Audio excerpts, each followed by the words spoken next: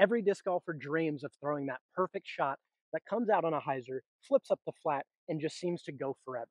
Not only is the hyzer flip one of the prettiest shots in disc golf, it's also one of the most practical.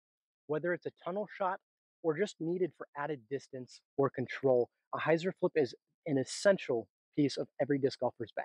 For starters, it's important to have the right disc selection. You don't want to be throwing an overstable disc when you're learning how to throw a hyzer flip. Yes, you see Calvin Heimberg throw destroyers and flip them up and throw them over 500 feet, but that's because he has extreme arm speed that most of us average guys just simply don't. You need to start with an understable disc. A few of my favorite discs to hyzer flip is a fuse, which is an understable mid range, a sidewinder made by Innova, or the discraft heat. The heat, for example, is, I believe, a 9.5 -3.1. There are four numbers in the flight number system, and what we're paying attention to is the third number.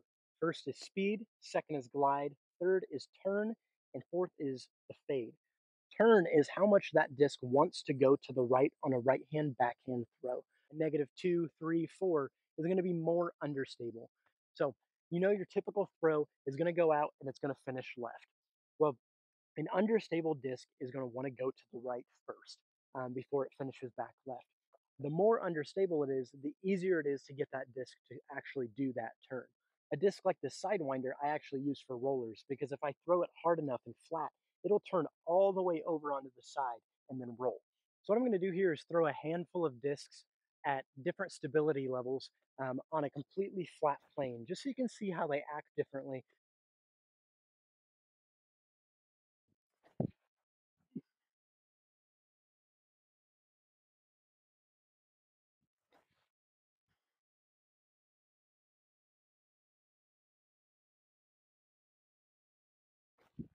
You're not throwing a hyzer flip flat. You're throwing it at hyzer. So all you have to do is imagine those flight numbers are just on a sideways disc. So this disc, for example, has -3 turn. So it really wants to drift over to the right.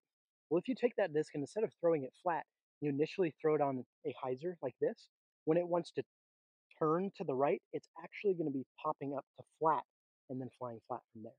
I believe it's essential for every disc golfer to start off with just smooth, flat throws. Once you have that down, it's a lot easier to add other aspects of your game. If you start with a nice flat throw like this, all it takes to throw an anhyzer is to lean back, and to throw a hyzer to lean forward. You see, the disc doesn't move in my power pocket. It's staying the same slot no matter what. It's my body angle that's going to change the amount of hyzer or anhyzer that disc goes. I'm not using my wrist to pronate that disc. I'm using simply my body angle.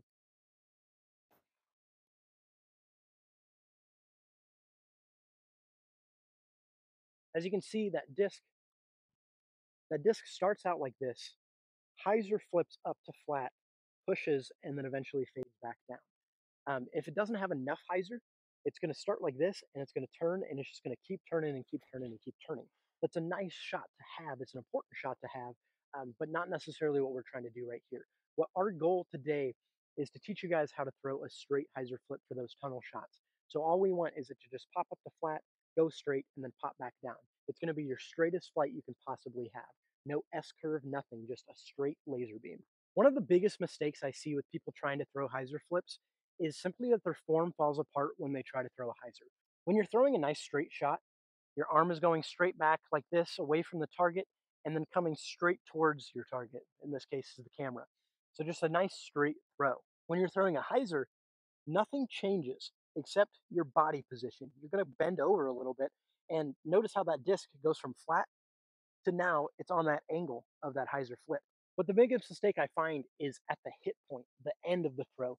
So when you're coming through, it's easy to drive that elbow, throw that straight disc like this. For some reason, once we bend over, we all have a tendency to just kind of fly open like this, leaving that disc nose up and letting it just fly up into the sky, fade away, and just be an overall bad shot.